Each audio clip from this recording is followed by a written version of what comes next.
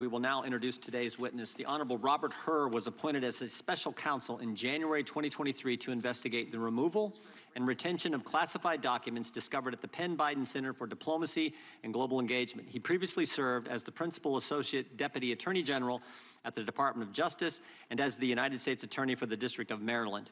He was a law clerk for Chief Justice William Rehnquist and also clerked for Judge Alex Kozinski on the Ninth Circuit Court of Appeals. We welcome our witness and thank him for appearing today. We will begin by swearing you in. Mr. Hur, would you please stand? Raise your right hand. Do you swear or affirm under penalty of perjury that the testimony you're about to give is true and correct to the best of your knowledge, information, and belief, so help you God? Let the record reflect that the witness has answered in the affirmative. Thank you, and you can be seated. Please know that your written testimony will be entered into the record in its entirety. Accordingly, we ask that you summarize your testimony. Mr. Hur, you may begin with your opening statement. Make sure you got that mic on, if you could, Mr. Hur. Thank you. Thank you, Chairman. Chairman Jordan, Ranking Member Nadler, Chairman Comer, Ranking Member Raskin, members of the committee, good morning.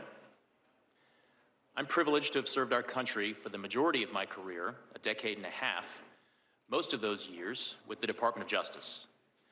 I have served as a line prosecutor, a supervisor, the Principal Associate Deputy Attorney General, a United States Attorney, and a special counsel. I've served in these roles with gratitude as the son of immigrants to this country, the first member of my family to be born here. My parents grew up in Korea and were young children during the Korean War. My father remembers being hungry and grateful for the food that American GIs shared with him and his siblings. My mother fled what is now North Korea in her own mother's arms, heading south to safety. My parents eventually met, married, and came to the US, seeking a better life for themselves and for their children. Their lives and mine would have been very different were it not for this country. No matter the role, no matter the administration, I have applied the same standards and the same impartiality. My respect for the Justice Department and my commitment to this country are why I agreed to serve as special counsel when asked by the Attorney General. I resolved to do the work as I did all my work for the department, fairly, thoroughly, and professionally, with close attention to the policies and practices that govern department prosecutors. My team and I conducted a thorough, independent investigation. We identified evidence that the president willfully retained classified materials after the end of his vice presidency when he was a private citizen. This evidence included an audio-recorded conversation during which Mr. Biden told his ghostwriter that he had, quote, just found all the classified stuff downstairs, end quote. When Mr. Biden said this, he was a private citizen speaking to his ghostwriter in his private rental home in Virginia. We also identified other recorded conversations during which Mr. Biden read classified information aloud to his ghostwriter. We did not, however, identify evidence that rose to the level of proof beyond a reasonable doubt. Because the evidence fell short of that standard, I declined to recommend criminal charges against Mr. Biden. The department's regulations required me to write a confidential report explaining my decision to the Attorney General. I understood that my explanation about this case had to include rigorous, detailed, and thorough analysis. In other words, I needed to show my work, just as I would expect any prosecutor to show his or her work explaining the decision to prosecute or not. The need to show my work was especially strong here. The Attorney General had appointed me to investigate the actions of the Attorney General's boss, the sitting President of the United States. I knew that for my decision to be credible, I could not simply announce that I recommended no criminal charges and leave it at that. I needed to explain why. My report reflects my best effort to explain why I declined to recommend charging President Biden. I analyzed the evidence as prosecutors routinely do, by assessing its strengths and weaknesses, including by anticipating the ways in which the president's defense lawyers might poke holes in the government's case, if there were a trial, and seek to persuade jurors that the government could not prove his guilt beyond a reasonable doubt. There has been a lot of attention paid to language in the report about the president's memory, so let me say a few words about that. My task was to determine whether the president retained or disclosed national defense information willfully. That means knowingly and with the intent to do something the law forbids.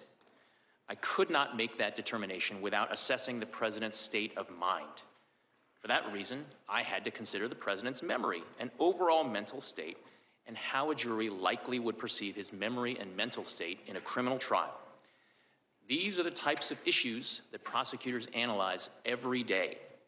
And because these issues were important to my ultimate decision, I had to include a discussion of them in my report to the Attorney General.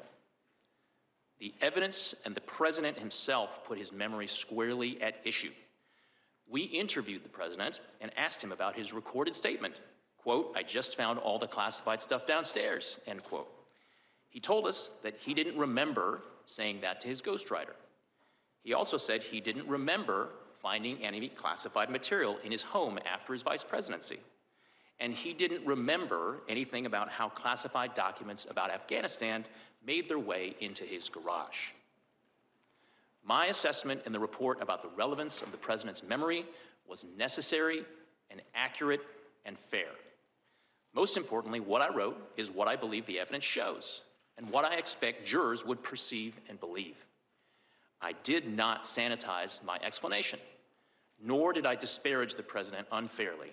I explained to the Attorney General my decision and the reasons for it. That's what I was required to do. I took the same approach when I compared the evidence regarding President Biden to the department's allegations against former President Trump. There, too, I called it like I saw it. As a prosecutor, I had to consider relevant precedents and to explain why different facts justify different outcomes. That is what I did in my report. I'm confident the analysis set forth in chapters 11, 12, and 13 of my report provides a thorough evaluation and explanation of the evidence, and I encourage everyone to read it to inform their opinions of the report. Prosecutors rarely write public reports or testify about their investigations. That is the Justice Department's long-standing policy, and it protects important interests.